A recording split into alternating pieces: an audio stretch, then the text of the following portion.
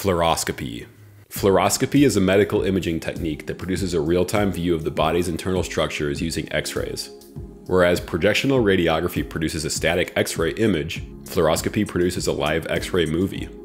When used for interventional procedures, fluoroscopy systems are often called interventional X-ray systems.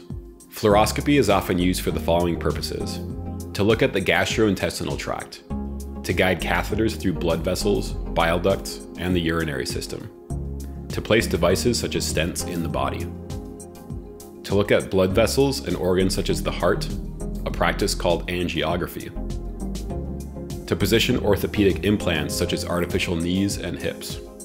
Fluoroscopy functions using the same fundamental technology as projectional radiography. A typical fluoroscopy system consists of the following main components. X-ray tube. This is what produces the X-rays. An X-ray tube is a vacuum tube which applies a high voltage to accelerate electrons released from a hot cathode to an extremely high velocity. These high energy electrons collide with a metal anode, producing X-rays.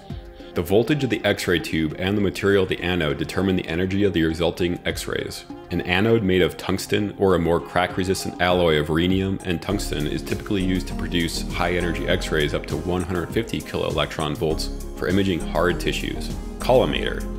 This focuses the X-ray beam by allowing only X-rays traveling in a certain direction to pass through. Patient. The X-rays go through the patient and some of the radiation is absorbed. Denser structures such as bone absorb more X-rays than softer structures. Table.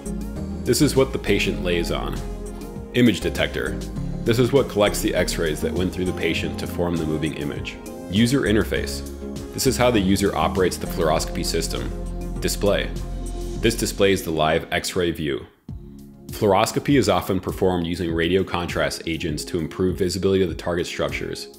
Common radio contrast agents include iodine, barium, air, and carbon dioxide.